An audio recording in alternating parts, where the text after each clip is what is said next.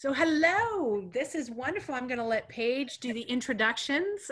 Dr. Rawson, sorry, Dr. Rawson. I was wondering, it's okay. I think it's all right for you to call me Paige. I feel pretty comfortable. Okay, you can call me Kathy. So oh, can I? Just call me Kathy. And Edwin here, of course. Yeah, oh, Edwin, absolutely, absolutely. So excited to be back here, continuing our Ethics and World Religion series with a conversation with Dr. Edwin Bagley, actually. So Dr. Wright and I are here. Just wanted to hang out with Dr. Bagley and to pick your brain because you know kind of a lot of stuff, specifically about world religions. And so we're excited to have you. Welcome. Welcome. Tell us a little bit, if you could, about yourself. What got you into the study of religion, world religions and ethics, right? I mean, how did you find yourself here in this place, having been a professor of world religions for how many years? I don't know, 40 or so. So what happened was I grew up in Alabama at Baptist and went to a Baptist college and went to a Baptist seminary thinking about the ministry, but in college I discovered philosophy. And it drew me away from that. But I went on to seminary anyway because my teacher told me, if you want to teach in a Baptist college, a seminary degree is a good thing to have. Absolutely. So I did that. And then while I was there taking philosophy of history courses from Eric Rust, I got interested in the 19th century German philosophy, where they spent a lot of time speculating about how cultures and specifically religions got started in different parts of the world. And were there things about human nature or human society that led them to develop the way they did? And I just got really interested in that. And the guys in the 19th century didn't know nearly as much about, say, Hinduism and Buddhism as we do now. And so they said some funny things, but it kind of piqued my, interest, and I got started. And so I spent several years focusing on mainly 19th century German philosophy. And then while I was at Wingate in the early years, I had an opportunity to go and spend 6 weeks in India one summer studying religious art. And that was what really kicked me over the edge there. So we had a week of lectures at the University of Madras. And we had a different fellow from each of maybe we had 2 weeks of lectures. We were there for quite a while. It's a beautiful city right on the ocean, southeastern India. And it was called a philosophy department, but there was a Hindu, a Jain, a Buddhist, a Muslim, and each of them came in and taught us about their tradition and so on. So philosophy there was sort of like history of religions is here. And then we spent several weeks traveling all around India, going in temples and going to some of the old sculpture schools and going in museums. And it's just an incredible, rich experience to do that. We crisscrossed the country back and forth all over cool. And got to spend a lot of time amongst just ordinary people as well. And that was, it really seared itself in my memory and made me even more interested in how these religions develop, how they originate, how they develop, and so on. So that put me into the business of thinking about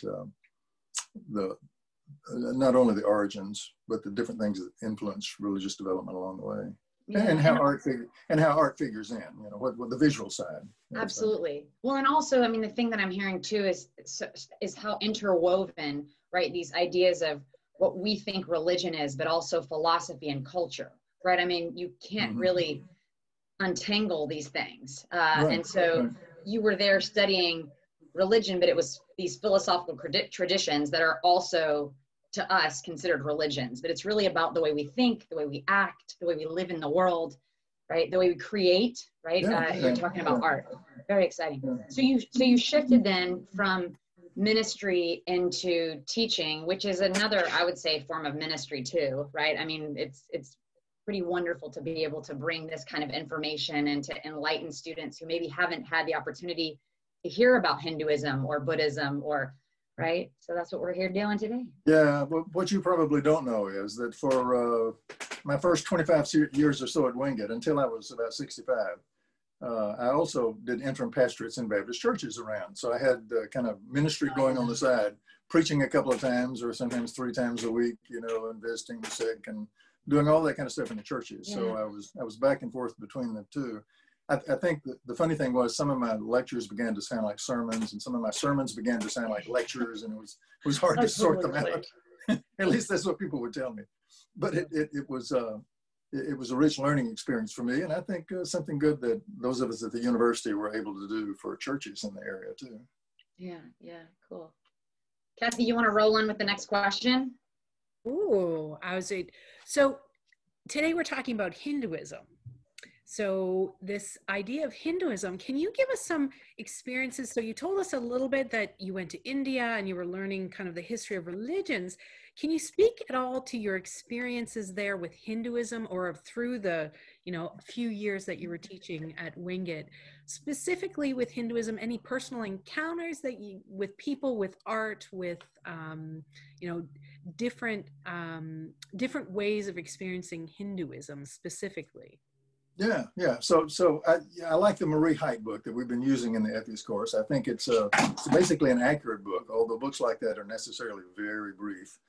And so one of the things that's hard to pick out when you use brief textbooks is to realize the diversity within Hinduism.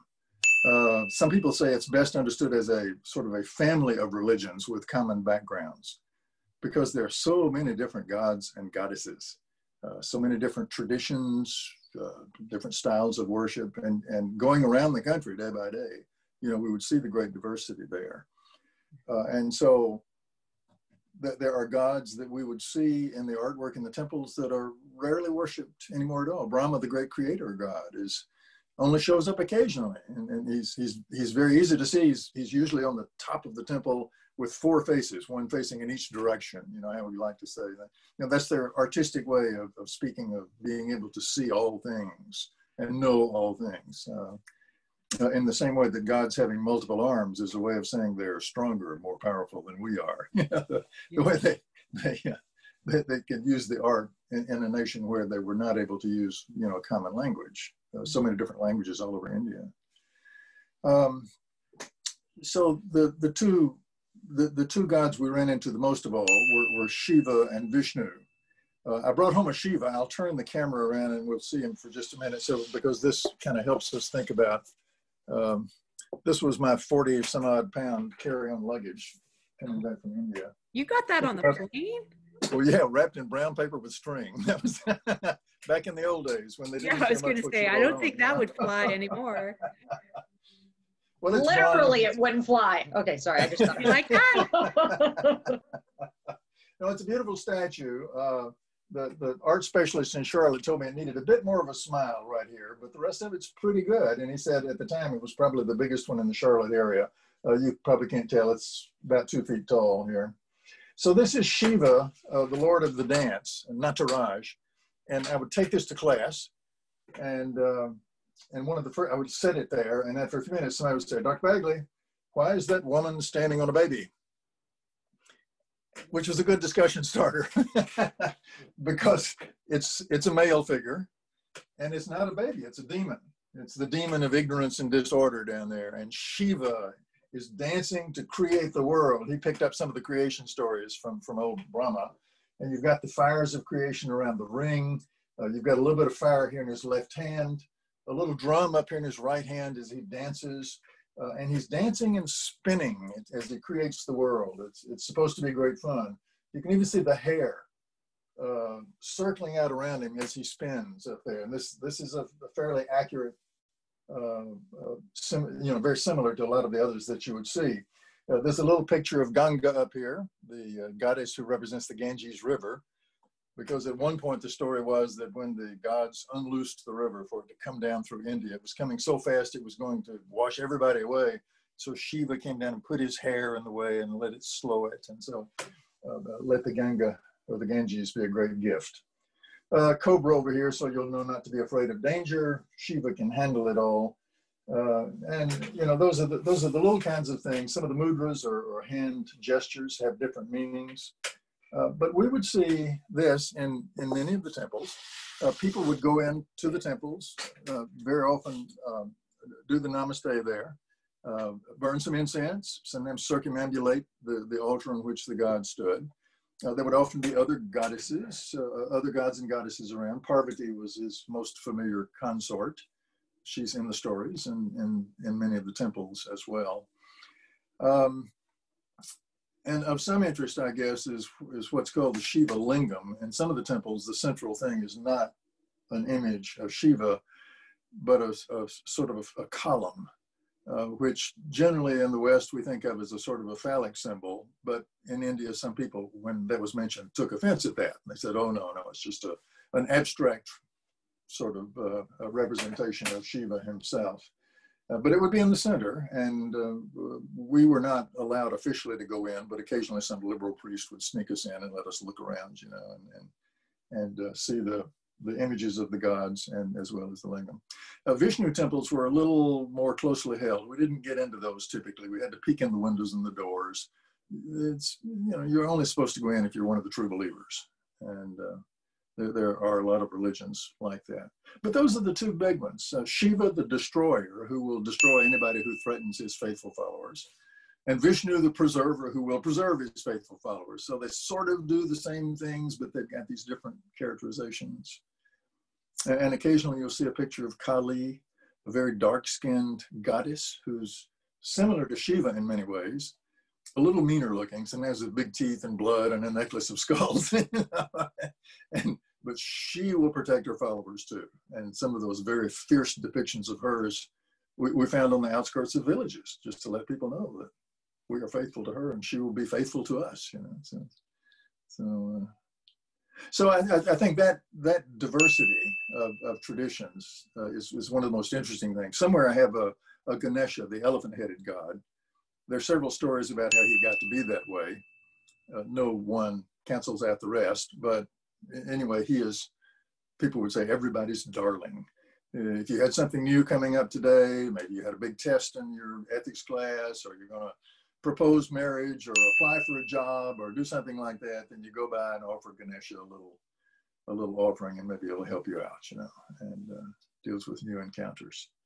So that's the first visual part of religion, that great diversity of temples.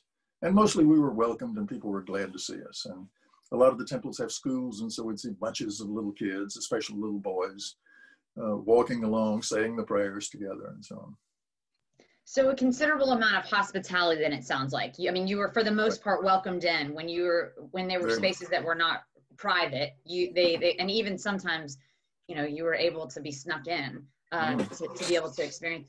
So hospitality, a big thing. Then there let me ask you this.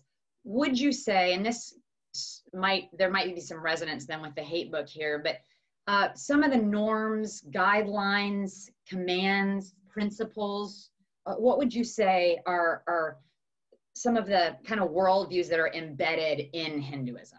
Okay. Well, the first one, you know, not a huge question here, Edwin. You know, we're just throwing something really.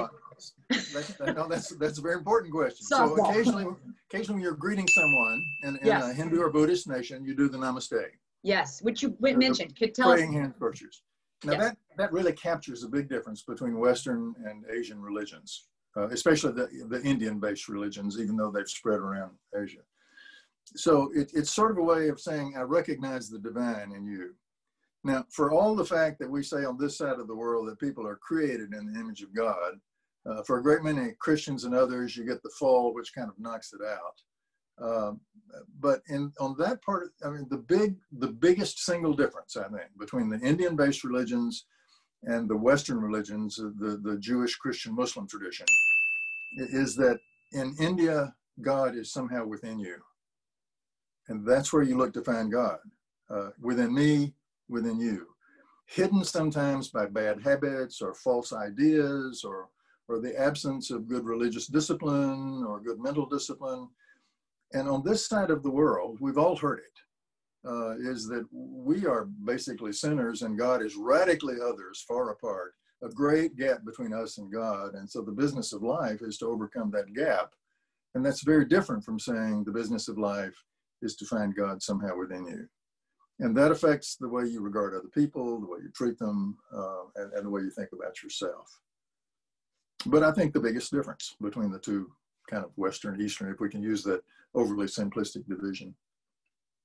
No, I think that's absolutely so powerful. I mean, I was actually going to ask you if you thought there were any sort of parallels or discordance between Judaism, Islam, Christianity, right? So these more Abrahamic faith traditions too, and how we're living those in the United States. But it's interesting though, now having seen more influences from, if we're going to use the dichotomy, right, from Eastern religious traditions or philosophical traditions now in the United States, because you're seeing more, I think, more of an acceptance of these kind of notions, even within Christianity. And this isn't, I don't necessarily have a question here as much as just something that I've noticed over the past, probably since the 60s and 70s, really.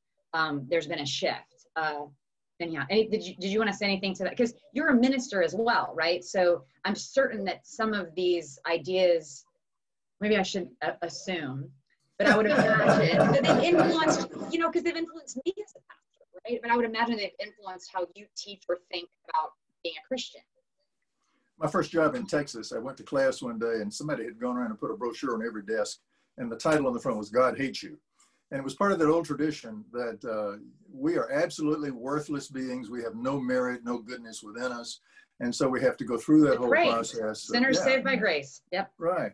And I thought that's a kind of an extreme version, right. a Protestant version more than a Catholic version. I think one difference is that Catholic theologians who speak of the fall don't really think it cracked everything out of us. You know, it just kind of diminished our abilities, and we can gradually build those back through the right kinds of practices.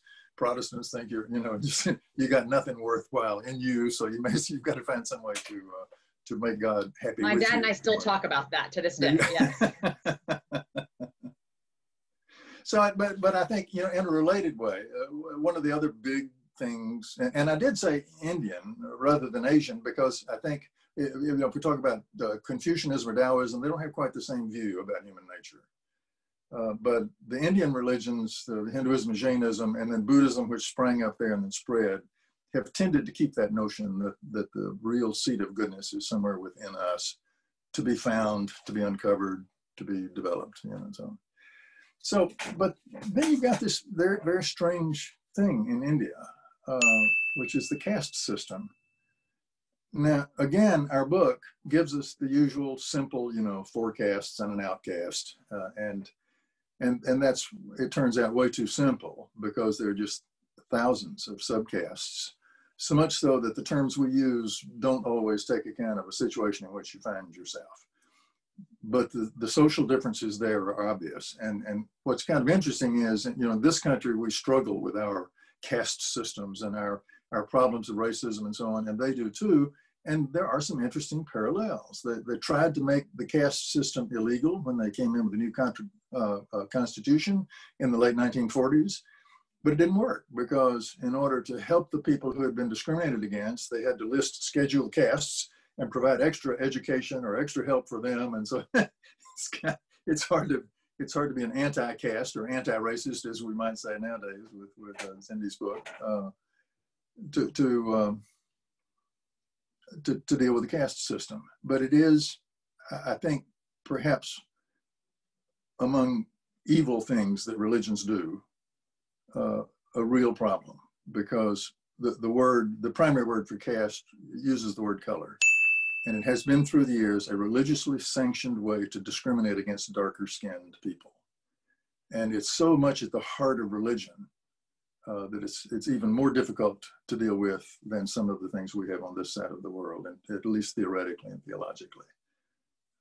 It is a way to try to convince young people not to marry someone from a different caste, keep them kind of closer to the home, the family, the village, the particular subcaste of which people are a part. And of course, we know the good sides of staying home and staying part of the community all your life. There are rich things to come out of that. And if you have a community where you determine things for yourself rather than expecting somebody else to do it, there's a Houston Smith used to say that was the positive side of the caste system. Namely, they were sort of self-governing.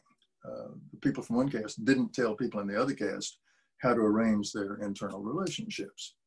But the downside of it is all of the terrible discrimination that takes place there for education, jobs, and other things. And I remember one day we had a young man who was a Buddhist guide. He was taking us through the deer park on the outskirts of Varanasi, where Buddha sort of got his first converts. And and he explained to us about his life. He was a member of the Brahmin class. His wife was a member of the Kshatriya class. In fact, his name was Ashok, the great 4th century emperor of India. And they fell in love. They wanted to get married, and both families objected because they had those built-in caste restrictions. And so they both converted to Buddhism, because one of the things, Buddhism is much less strict with caste systems. Some of the Buddhists have kept some of it, but in theory, Buddhism says those differences should be done away with. That you should not have to, in their view, go through the castes from low caste to high caste and eventually work your way out of rebirth in the old Hindu system. That you should be able to do that in any particular life that you have. Yeah, wow. It's interesting. I had, so I guess this is back in, maybe this was in 2016, there was a protest. The Dalit rose up. Do you remember this? And there was a protest, and so they were storming the streets, and they were protesting the caste system, right? So these are the outcasts. And so there was this huge protest, and it went on for, I don't even know how long. I mean, it was more than days, probably weeks. But again, all in an appeal to be seen as human, right? Because there had been all of these abuses, human rights violations, where Dalit were being beaten, and they can be, because they do these menial, really disgusting tasks because they're seen as less than human. But it's interesting what you're speaking to is, it's actually one of our questions, in fact. And I don't, Kathy, I don't want in any way to silence you, because you might want to ask this question, but I think you're starting to speak to sort of the ethical dilemma within the religion itself, right? That there are these beautiful aspects that are so life-giving and life-affirming, and yet simultaneously, like in every other religious tradition, there is a complexity, a paradox even, that makes it a little more difficult, right? To understand, and sometimes it makes us hard to really appreciate, because it's easy for us to sit outside and sort of point at these things and say, well, that obviously doesn't work, right? And I'm actually about to quote Jesus, but right? Let you without saying cast the first stone, or also, right? I mean, what about the plank in your eye? So anyhow, but Kathy, do you want to go with the next question? Because you know I'm just going to keep talking now about ethical stuff. So what do you want to do? I love talking about ethical stuff and learning. So I think before we turn to a concrete ethical situation, I know that's where we're going.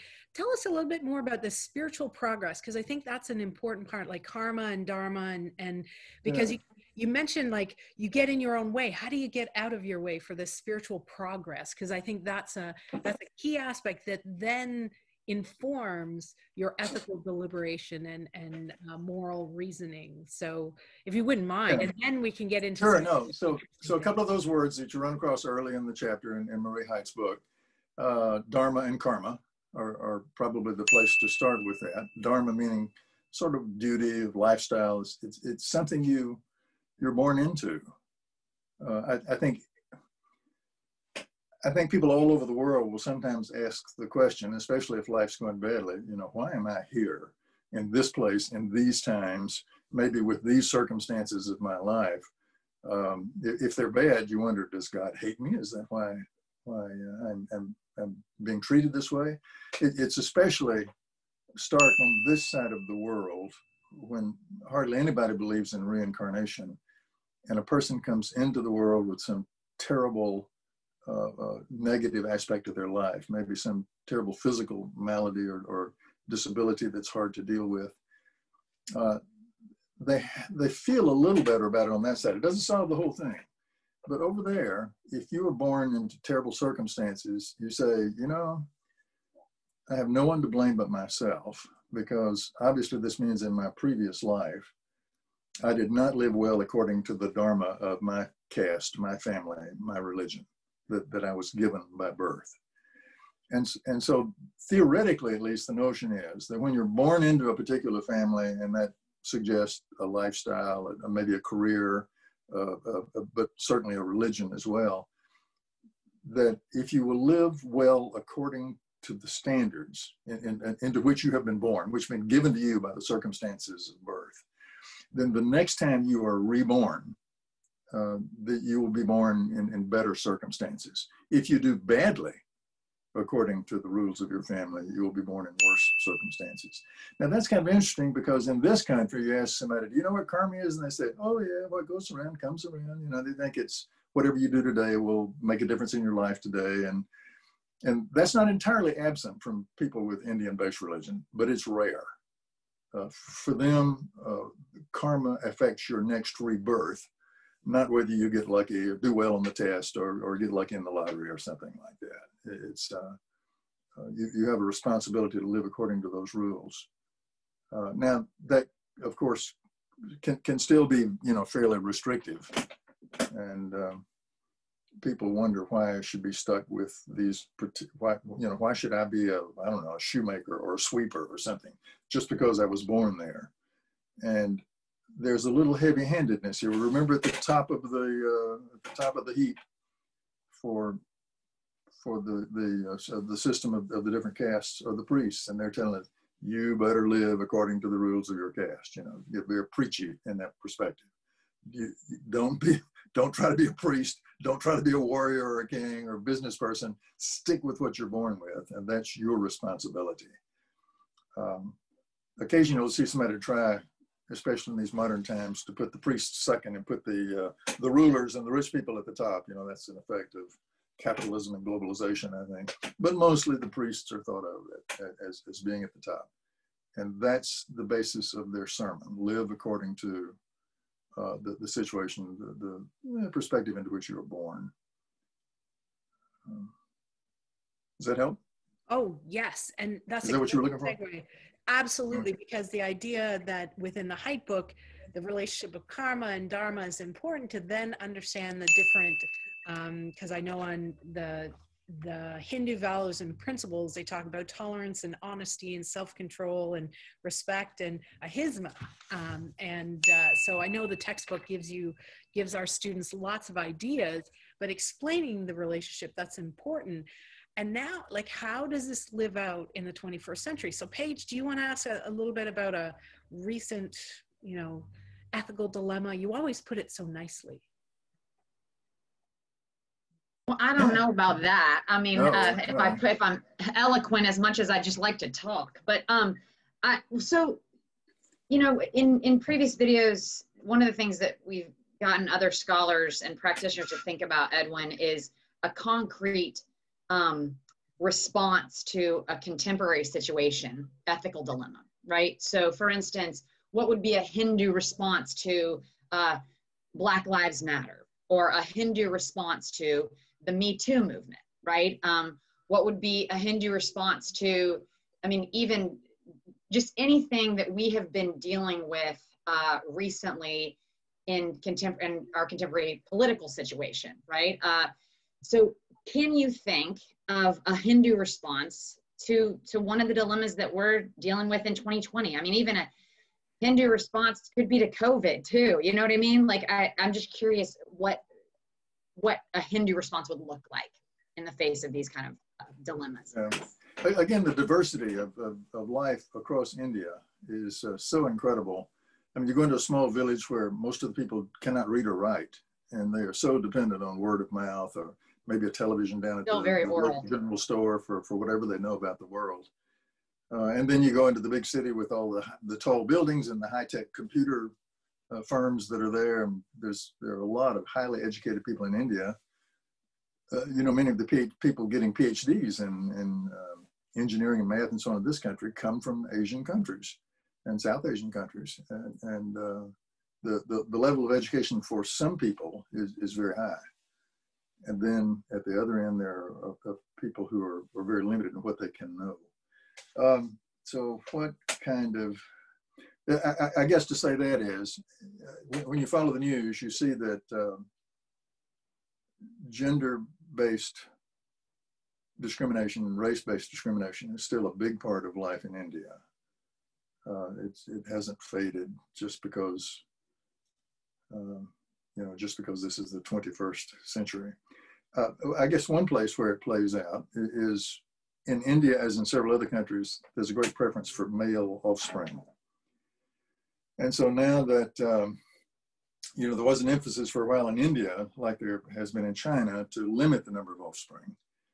And whenever that happened, people didn't want a female for several reasons. One is she would marry and go take care of somebody else's parents. They might have to come up, not only that, but have to come up with some big gift, a wedding gift, to the groom's family to take her off their hands, you know.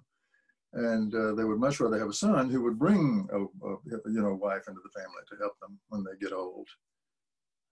And so the result of that was, as we've noticed, a change in the ratio of men and women. Selective abortions, ultrasounds are in vans now. They travel around the country and will do ultrasounds and selective abortions to try to make sure that people can get male children rather than female.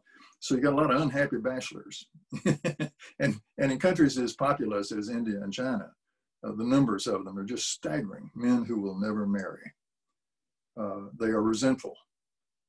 There often is a lot of sexual repression there.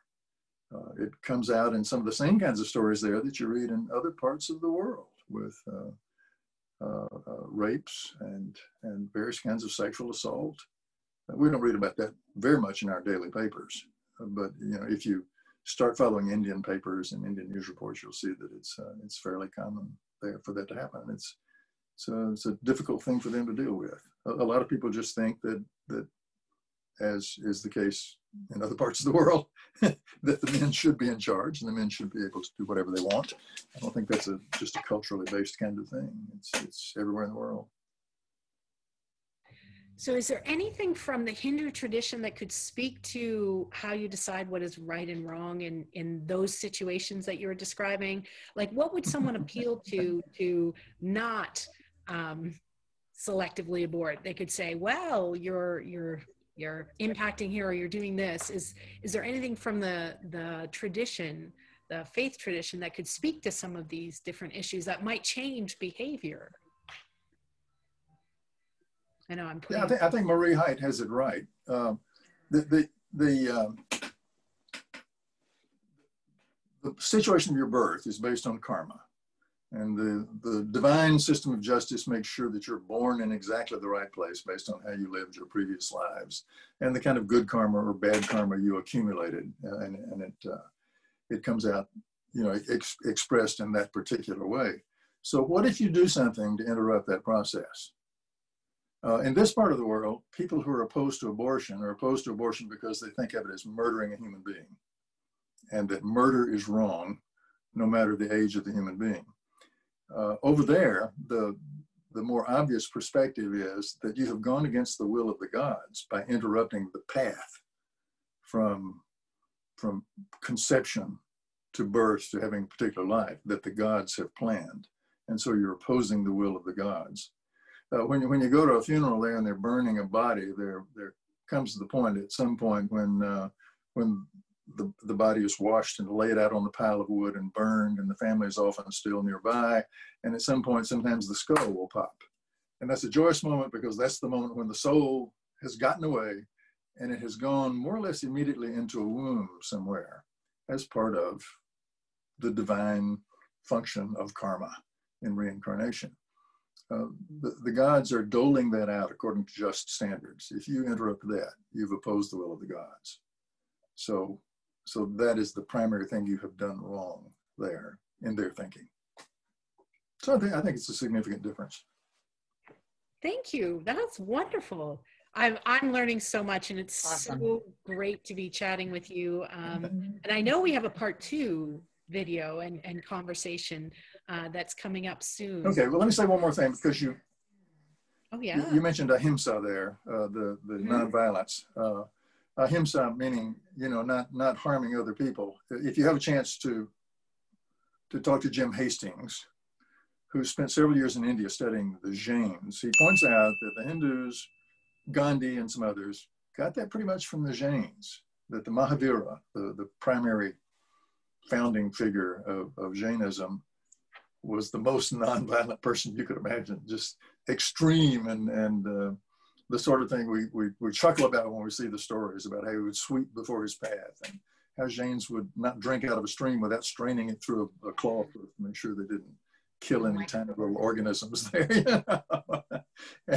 And yet we came to know that because of Gandhi. who on several points in the 20th century became a primary moral figure. Now, what you discover in India is a lot of people in India think Gandhi was a little weird, kind of offbeat, extreme, and they try to be a little more practical. But as he went around and talked about the Harijans, the Dalit, and how they should not be treated so badly, and tried to put into practice ahimsa, the nonviolent approach to life. That's what translated it into our culture. I'm old enough to still remember we got some of our news at the Saturday afternoon matinee at the theater when they would roll a newsreel and show us films from around there. And there's Gandhi going along in his little dhoti, little loincloth, with his, marching down the road to go make salt. And so he was quite a striking figure, trying to get the Brits out of India and open discussions in a different way. And one thing they have sort of done well several times is to rotate the prime minister position. The first prime minister after the new constitution was a Muslim. Right now, he's a kind of a right-wing Hindu nationalist, Modi. But they do. The last one was a Sikh, and they do recognize the diversity and sometimes are able to make a little progress. We're dealing with that all over the world, aren't we? We are. Yes. Good deal. All right. Let's wrap it up, huh? Okay. Edwin, thanks so much. Until next time. Thank you. This is wonderful. Okay, good. Thanks. All right.